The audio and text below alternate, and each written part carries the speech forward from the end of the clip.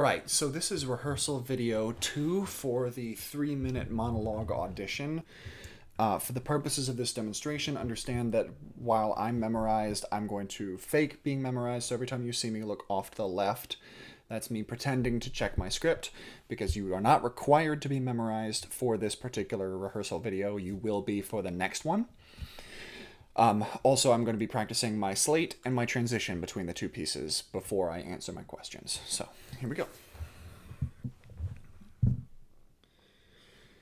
Hi, my name is John Tourtellotte, and today I'll be performing a piece of Hal from Proof and Prince Louis from King John.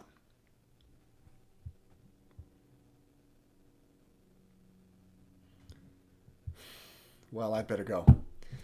Some friends of mine are in this band. They're playing at a bar up on Diversey, way down the bill. They're probably going on around 2:30. I said I'd be there. They're all in the math department. They've got this great song. You'd like it. It's called I. A lowercase I. They just stand there and don't play anything for 3 minutes. It's a math joke. Okay, yes, they're raging geeks, but they're geeks who, can dress themselves, hold down a job at a major university. Some of them have switched from glasses to contacts. They play sports. They play in a band. They go on dates surprisingly often. So in that sense, it sort of makes you question the whole set of terms. Geek, nerd, wonk, dweeb, Dilbert, paste eater. Do you want to come?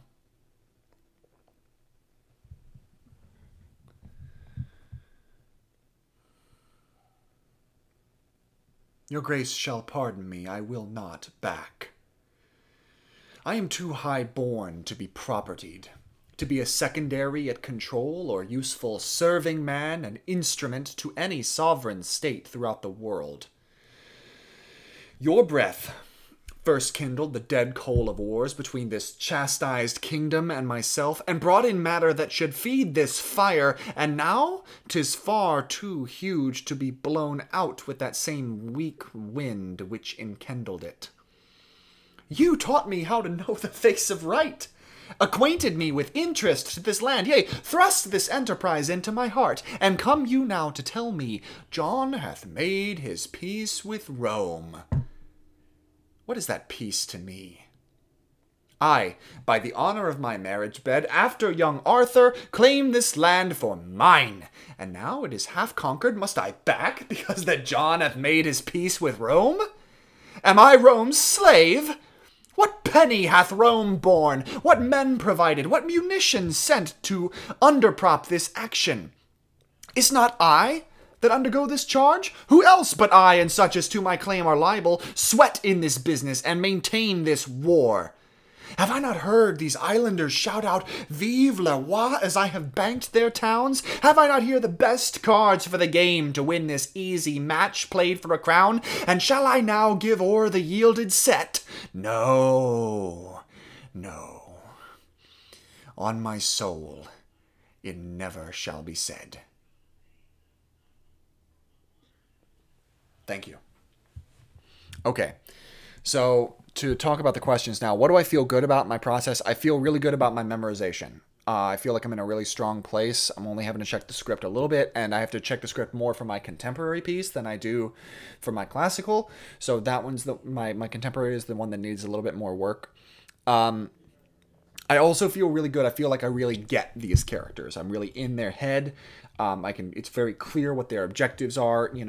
I've scored out my actions. I know, with Hal, who's, flattering and joking and trying to, flirt, and versus Louis, the Dauphin, who, is to drive home and to remind and to underscore and to push and to shove and to demand, right? So I've got a good contrast in my actions and my objectives there, and I feel good about that. What else? What do I know I still need to work on? My slate's rough. I need to practice that. I'm not confident enough, and I don't like that I said Prince Louis instead of just saying the Dauphin. So I'm going to say the Dauphin because it works either way. And for the slate, I'm just going to use the Dauphin. I just need to practice that more. I also feel like I need to practice my transitions from slate to first monologue, and then from first monologue to second monologue. I think I need to take more time.